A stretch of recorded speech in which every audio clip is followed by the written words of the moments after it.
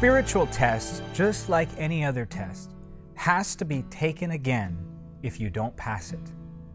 For all the journeys that you've taken, for all of the progress that you've made, you will be finally tested in one area before the Lord will promote you.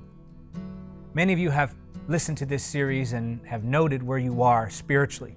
Some of you have passed the test of blessings or the test of jealousy or the test of discouragement. But the most difficult test to pass is the simplest.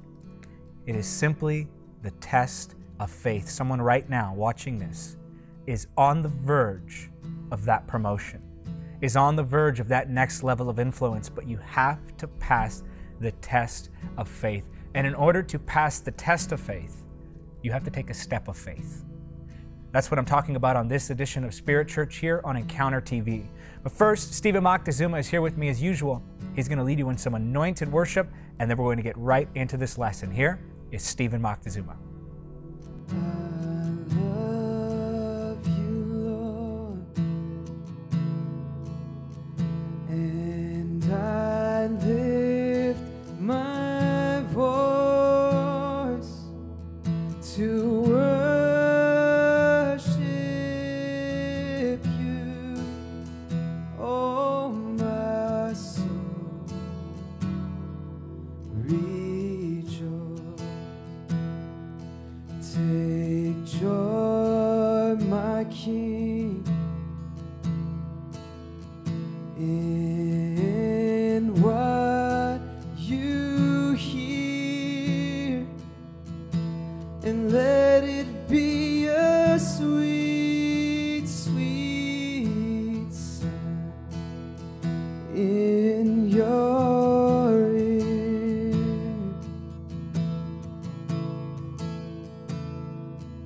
I love you, Lord, and I lift my voice to worship you, oh my soul, rejoice. Take joy, my King,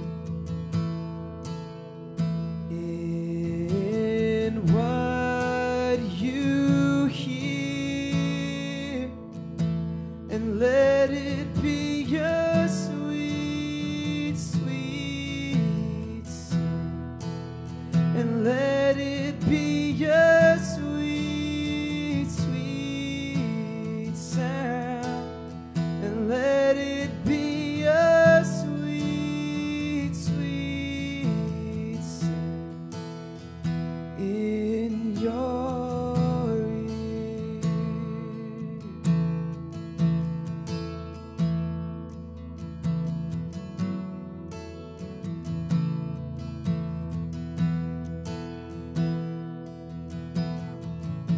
So before I talk to you about the test of faith, let me recap the different tests that I've talked to you about throughout this series. Number one, there is the test of service. God wants to see if you will serve before He can trust you to lead. Then there is the test of hiddenness. Before God promotes you, He will hide you. Before God exposes you, He will keep you in the secret place. This is the place where your motives are tested. If you can serve God in the season of hiddenness, you can serve Him in the season of influence. Third, there is the test of discouragement. Do you continue despite heartache and sacrifice and hardship that comes your way? Number four, the test of faithfulness. Not just are you consistent, but are you consistent with excellence? Number five is the test of blessings. What do you do with that which God has given you as a blessing? Can you give back to God what He's placed in your hand? And number six, the test of jealousy. Do you celebrate the success of other ministries like yours or other believers who receive blessings that you're praying for? Or do you become bitter? Do you become entitled? Do you compete instead of compliment? Number six is the test of jealousy. And now I want to talk to you about the test of faith. Let's go now to Genesis chapter 41. Verse 1 says, 2 full years later, Pharaoh dreamed that he was standing on the bank of the Nile River. In his dream, he saw 7 fat, healthy cows come up out of the river and begin grazing in the marsh grass. Then he saw 7 more cows come up behind them from the Nile, but these were scrawny and thin.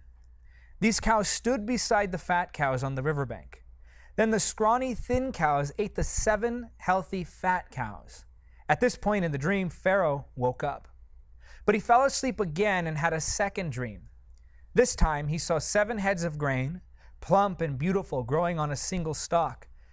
Then 7 more heads of grain appeared, but these were shriveled and withered by the east wind.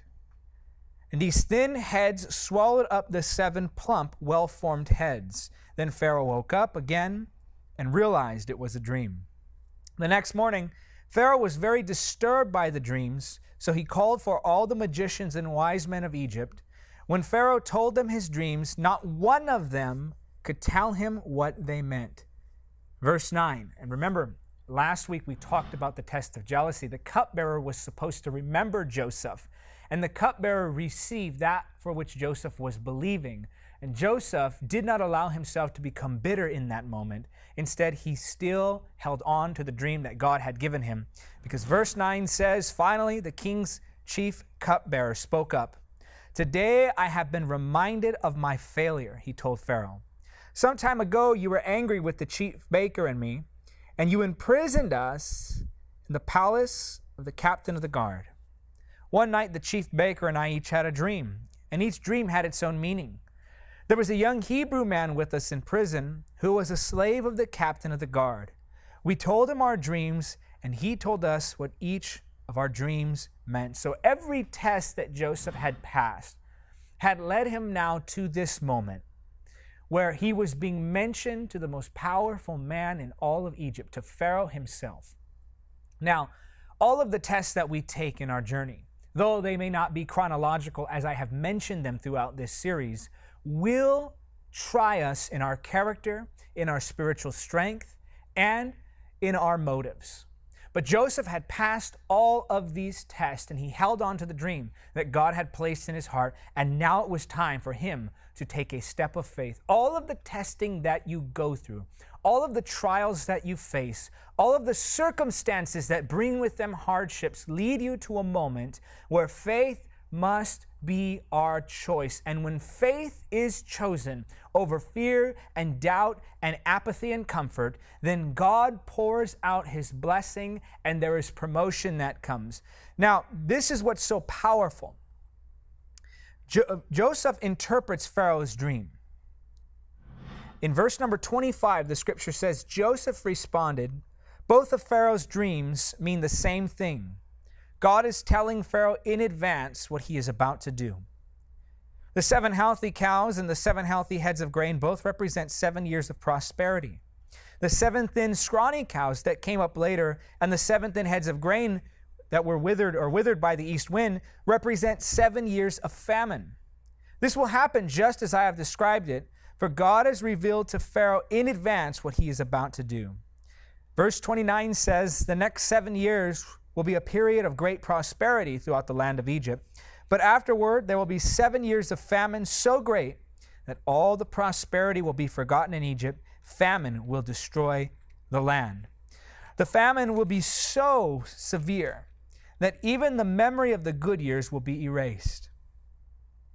Continuing now to verse 32. As for having 2 similar dreams, it means that these events have been decreed by God, and he will soon make them happen. Therefore, Pharaoh should find an intelligent and wise man and put him in charge of the entire land of Egypt. Then Pharaoh should appoint supervisors over the land and let them collect 1/5 of all the crops during the 7 good years. Have them gather all the food produced in the good years that are just ahead and bring it to Pharaoh's storehouses. Store it away and guard it so there will be food in the cities. That way, there will be enough to eat when the 7 years of famine come to the land of Egypt. Otherwise, this famine will destroy the land. Well, we know, many of us do, the story, that Pharaoh then appoints Joseph as that intelligent man that Joseph described as a necessity to what needed to be done. Joseph had interpreted the dreams of Pharaoh. He predicted the future by the power of God, and then he was positioned in power, second in command only to Pharaoh. The dream came true. The brothers would later come and bow, not even realizing it was their brother, asking for mercy, asking for food. But this is such a powerful truth here that many people overlook. We know the story. Joseph goes on to rule. They store the food. There's prosperity. God's people are blessed through Joseph. But what I really want to focus in on here is the fact that Joseph stood before Pharaoh and took that step of faith in interpreting that dream. If he had got that dream wrong, it's quite possible that he would have been killed. Yet he stood before Pharaoh in faith and took that step. Let me tell you something. The thing about taking a step of faith is nothing in the natural will tell you that it's a good idea. Nothing about your circumstances or present reality seem to align with what God often will ask you to do. But if where you are doesn't require faith, then you're not in the will of God. And if you feel stuck and frustrated and tired of exhausting yourself through your own effort, then maybe it's time for a step of faith. Maybe it's time to do something that will fail if God does not intervene. Maybe it's time to do something that, when accomplished, cannot be explained outside of the power of the Holy Spirit. We need to do things that, so to speak, put God on the spot. Now, I'm not saying that God is reluctant in working with us according to His will. I'm simply saying that we have to throw ourselves in full trust on what He has promised and what we know He has declared to come to pass. Is it time maybe that you step out in faith? Stop asking, God, have you called me? Stop asking, God, have you given me that gift? Stop analyzing and overthinking and trying to understand every little thing before you step out. Instead, pass this test of faith and step out and do something for God. I mean, my goodness, perhaps you've passed all of these other tests that I've described. And as someone who is called by God, you must at some point step out in faith. There are things that I've done in the ministry that would have failed if it were not for the grace of God. And He knew I stepped out in faith on Him. I'll tell you just a couple examples. Many of you know in test number 5, when I talked about the test of blessings, I gave you a little bit of an inside story about how I gave away camera equipment and believed God for greater.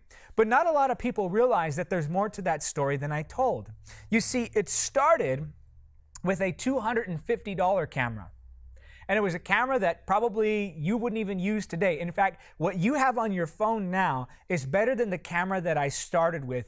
And I made videos, ministry videos with that I would be too embarrassed to show any of you today, and I probably wouldn't even show anybody here at our ministry. My hosting wasn't that good. My teaching was, let's just say it wasn't ready for YouTube. And the camera quality itself just wasn't there. We didn't even have an actual TV set. I filmed them in my bedroom. But we were faithful to use what God had given us. I stepped out in faith and used that camera, not fearing, well, maybe I'm not called to do this. Well, maybe God hasn't called me to the healing ministry. Maybe God hasn't called me to preach the healing power of God and pray for the sick and minister the power of the Holy Spirit. Maybe God has called someone else. No, what I did is I boldly stepped out on what I believed to be the will of God. And then with that $250 camera, we were given a $2,500 camera. So we multiplied by 10 the amount that it took to get the next camera. Somebody gave that to me. Now, that was my youth pastor that gave me that first camera. And what I did with that is the Lord had me sow that first camera into another ministry. And I said, Lord, I can't let this go. I'm making videos with this, good videos with this. And so I didn't wrestle with the Lord. I was trying to see if it was the Lord. And finally, I said, I'm going to step out in faith and I'm going to sow that camera. And I still remember I went to lunch with the evangelist and I put the bag on the table. I said, God told me to give that to you. Now I want you to remember this part. I gave it to him in this black leather bag. And I remember it was a Sony VX2100. And back at that time, that was a really good camera. And so I put it inside of this black bag and I gave it to him. And that camera really was quality for the time. So fast forward now, we get a donation from a gentleman who comes up to me and tells me, confesses to me, says, I didn't even like you. In other words, he still at that point didn't even really know how he felt about me. But he felt the Lord tell him to give me $14,000 in cash. With that $14,000 in cash, we bought camera equipment that brought us to the next level where we were able to get onto local television. So we're now on television. We're producing programs. It's not national yet, but the Lord puts it in my heart. And He says, this isn't all I have for you. It's time to go to the next level. I want you to reach the nations. Because you know, a big part of the healing ministry that we have, the evangelistic healing ministry, is television. Because we want to show people the miracles. We want to show them the power of God. We want to show them what God can do. And I think it's about time that our nation sees the power of God. And so at that time I said, okay, Lord, but we're on cable. How do we get to the next level? The Lord told me, give away all the camera equipment you have. I said, Lord, if I give this all away, we have nothing to produce with anymore. We're done. The Lord obviously pressed more. He doesn't change His mind on things like that. So I said, okay, Lord, I gave away each camera to individuals, different ministries. This is the second time I did this now, and this time with many more cameras. There was about 3 cameras, I think. And there were soundboards we gave away. There were microphones we gave away, lighting packs we gave away, video mixers, you name it, we gave it away. And so it was around this time that we're now believing God for a studio, which is next level, was a whole different thing. So I said, Lord, I jumped. Now please make sure there's some ground I can land on, because I had given it up not having what was next. Now here's how the Lord works. This is what's so funny. Is the next camera we were looking at getting was called the Canon XF305. And this was high definition. It's actually what we're using now. We have Canon XF305, some in here. I think we have some back there. But these are the cameras that we use. Right now, many of you know we're believing for the next television studio, which will reach even further than we are now. But still, the Lord told me to give the cameras away before. And I said, okay, we're believing for these Canon XF305s. The Lord blesses us to where a gentleman comes in, and not only did we raise about the first half, or the first third of it was about 60 to 100,000 that we needed. I don't remember exactly what went into the studio versus what went into construction and all that. It was about 60 to 100,000 dollars that we needed. The first third comes in through fundraising. The second 2/3 came in by faith, because one gentleman calls in and he asked me this. He says, how big is your faith? This is what he asked me right after I gave away all my camera equipment. I said, my faith is big. He said, then tell me what I'm about to tell you right now. I said, you're about to tell me that you're going to give us the rest of the money that's needed for this camera equipment. And he confirmed, he says, I'm about to give you the rest of the money. So he gives us the rest of the finances. We bought Canon XF305s, and that evangelist that I originally gave the camera to comes in and gives us another one to add to the ones that we have, and he gave it to me inside of the black bag that I had originally given him my camera in. This is how the Lord works. He'll ask you to take a step of faith. And not only will He give you more than what you expected, not only will He give you more on the other side of your obedience, He'll also return to you all the little things that you left behind. There's nothing you can give up for the gospel that God won't ultimately return to you. So here's my challenge now to you. Time to take a step of faith. It's time to stop playing it safe. It's time to stop weighing and wondering and analyzing and assessing. This is the time of faith. Now is the time to take action. Now is the time to move forward. Now is the time to step into everything that God has ordained to give to you. If we have not faith, it may as well be that God never promised a thing, because only by faith can we receive the promises of God. Only by faith can we lay claim to everything that God wants to give to us. So I want you now to think, what is that next step for you? Maybe you feel like you hit a wall. Time to take a step of faith. Nothing will shake you out of a frustrating obstruction like faith. Faith has the power to move you from that which binds you. But you got to take a step of faith. You got to start doing something. And so I want to challenge you now. What is God asking you to do for your ministry, for your business, for your family, for your life? What is He asking you to do? Don't delay any longer. Do it today. That which God has asked you to do, don't delay, because delay is disobedience. Instead, pass this test, choose faith, and see a breakthrough like never before. I want to pray with you now that God would give you the courage to take that step of faith. We're ending the series now on the call of God. I'll talk about the call of God in the future. You know me for teaching on the Holy Spirit and prayer and healing, but I also need to touch on these issues. And the call of God is something that will never leave you. Only you can leave the call of God. The call of God will never leave you. So let's pray right now that God will give you the courage. Come on, stretch your hands toward mine in faith. Father, in the name of Jesus, I pray for that one receiving this prayer. And I ask, Lord, that you would strengthen them, encourage them, anoint them, Father. Lord, we don't even have the strength to seek you. We don't even have the strength on our own to obey you. So, Holy Spirit, give us the strength to obey. You're the Spirit of faith, so stir our hearts and let our faith go soaring. Let our faith go soaring to expect and believe for that which is out of our reach. And I pray, Lord, you do it for the glory of your own name's sake. In the precious name of Jesus we pray. There's someone watching me right now. You feel God's call to start, I think it's a Bible study. And you've been wrestling with it back and forth. It's time to start that Bible study. It's time to start that church. God is going to use you. Come on, let's seal this. In Jesus' name, touch each one, I pray, for your glory's sake. In Jesus' name we pray.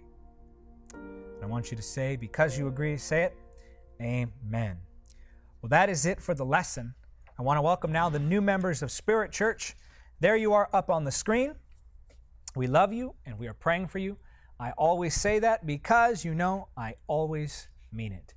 Now, if you'd like information on how you can join Spirit Church, I affectionately refer to you as the Spirit family, then go ahead and use the information at the bottom of the screen. Now, here's what you get when you become a member of the Spirit family. You get a fresh, brand new revelation every single Sunday sent to your inbox, and you can reply to that email for prayer support.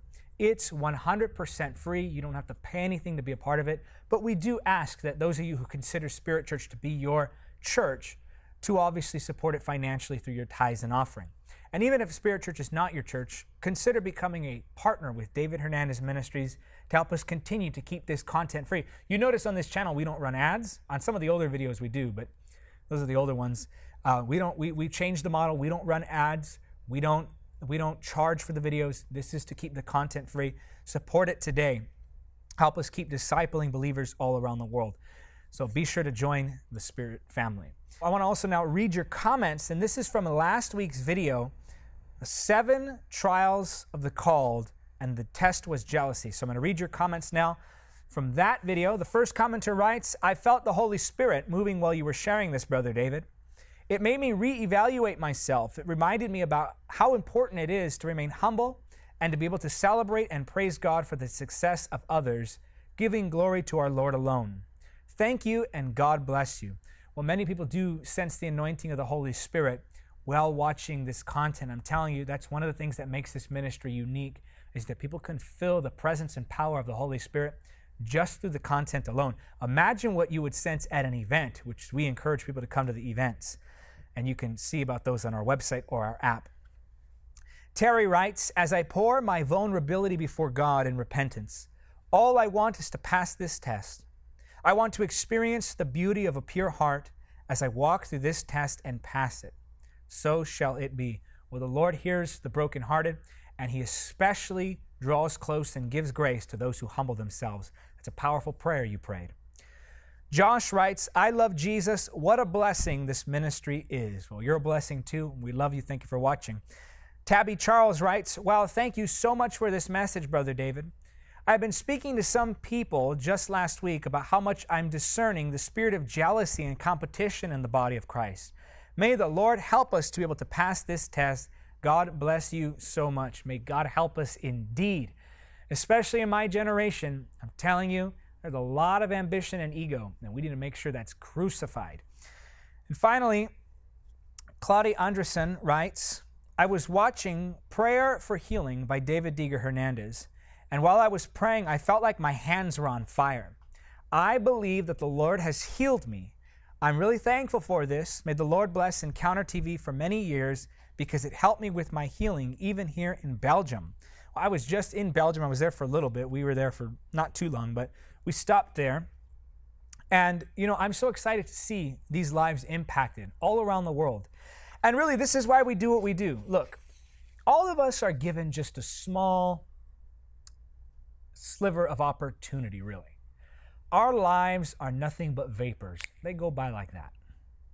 I want to make sure that I make the maximum impact possible with my life that I want to stand before God and tell Him, Lord, I did everything I possibly could do to glorify the name of Jesus, to spread the gospel, and to see souls saved. I want to tell Him I gave my all to the kingdom. And I know you want to tell Him the same thing because I want to see lives like this transformed. But we only have this small opportunity. We only have one life to live. We only have so much time to give. And with that time we are given, we must use it to glorify Jesus and win the lost. Now, I want to talk to you about something. Don't turn this video off. I want you to hear my heart on this. This is really my heart I'm sharing.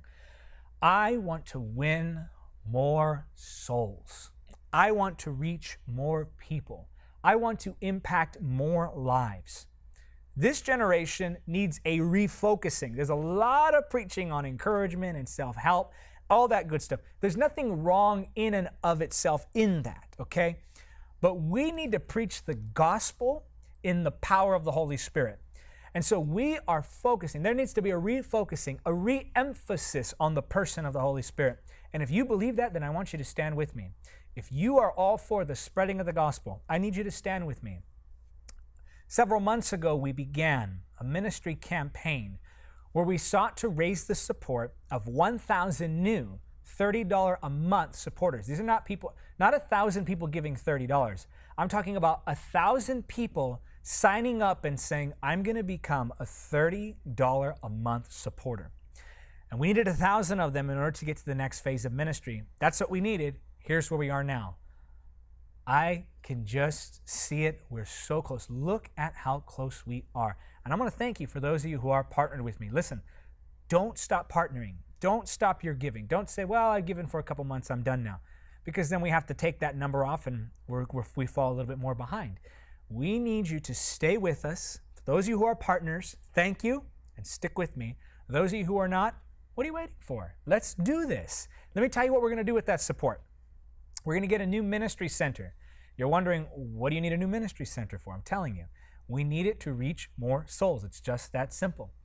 We want to build a new ministry center where we can do more programs. Here we're a little bit limited on the times we can use it because of traffic in the area and things like that. We're limited on how many people we can bring in here. We're limited on office space with how many people can work here at a time. Our staff is growing, our team is growing, our ministry is expanding. Now is the time. We need you. The next facility is going to be able to house all our workers in one place, one studio. We're going to have multiple sets that we want to build so that we can produce more programs more often and in higher quality.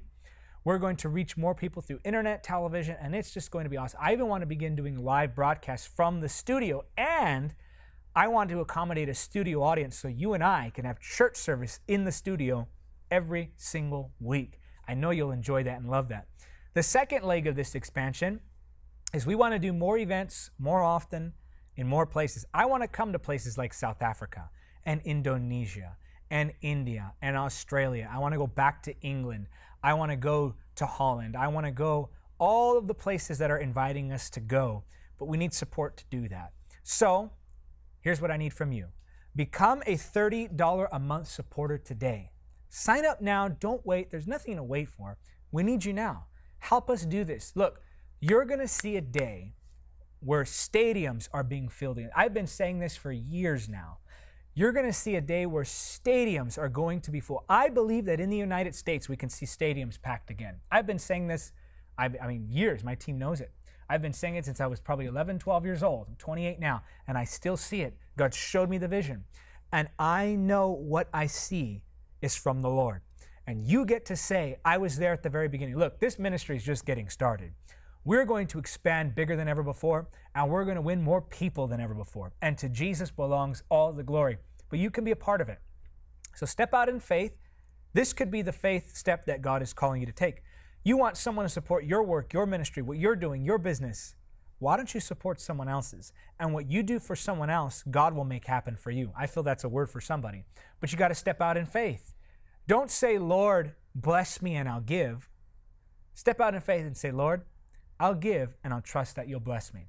So partner with me today. When you sign up, I'm going to send you a copy of either Carriers of the Glory or 25 Truths About Demons and Spiritual Warfare. One of those gifts will be yours. I'll sign it, send it to you as my thank you. If you're watching this on YouTube, wait until the very end of the video. There's going to be a red button that appears. You can click that button. It'll take you right to where you can support.